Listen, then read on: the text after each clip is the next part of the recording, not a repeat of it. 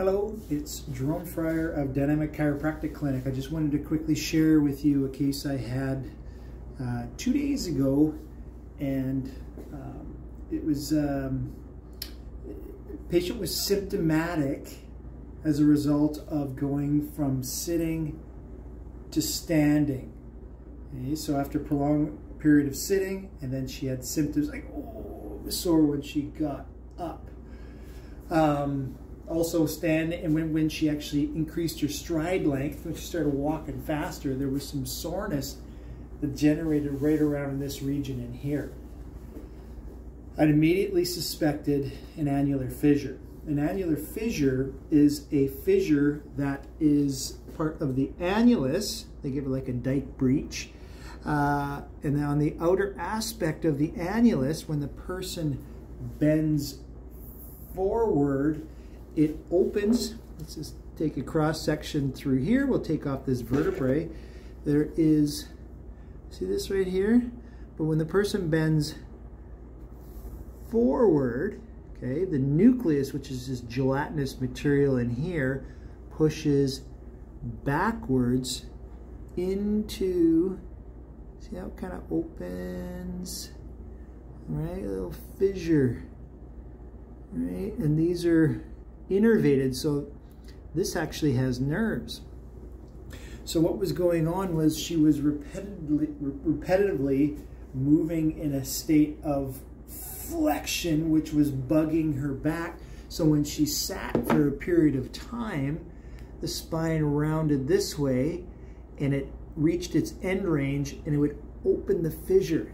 It's, some surgeons call it interposed disc herniation. So in between the annulus, the nucleus pushes backwards. So ultimately, think of it like a cut.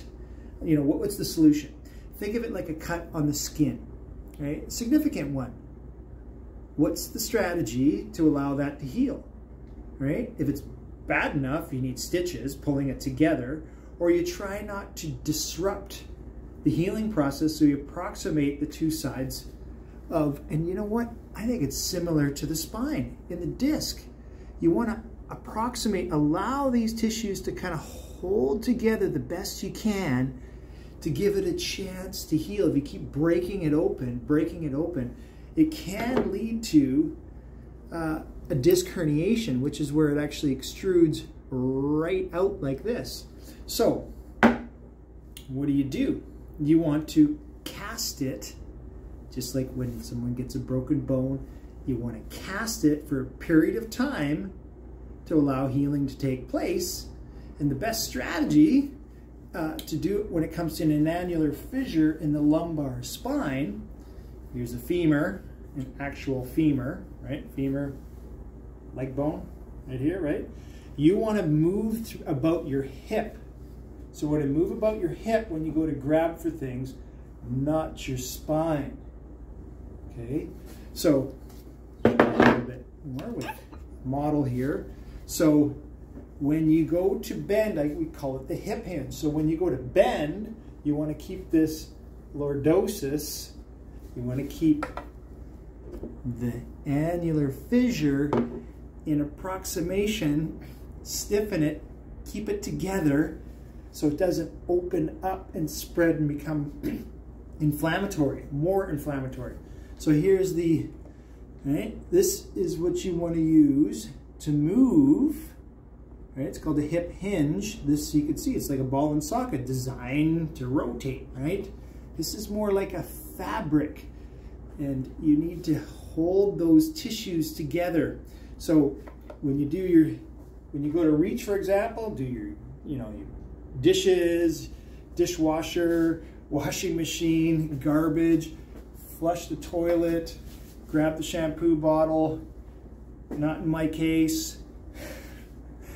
You want to pivot about the hip, not the spine. Right? If you chronically keep bending the spine over and over again when you have this annular fissure, it really has a hard time healing. So I hope that was helpful.